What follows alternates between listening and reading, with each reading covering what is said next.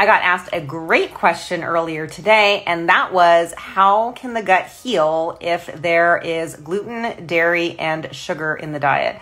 So as you probably know, if you've been here for a minute following me, that I am a huge proponent of you knowing that food is not the root cause of the problem, and there are internal imbalances that are at the heart of the issue that need to be resolved so that your child can have healthy skin. Now, when it comes to gluten, dairy, and sugar, so no one needs to sit around and eat these things all day long because yes, they can be inflammatory. However, my experience in my practice has been that I have not seen removing any of these from the diet solve the problem. So I did a little poll in my stories, and here are the results. So of everybody that answered the question, it was 50% of you had removed either gluten or dairy.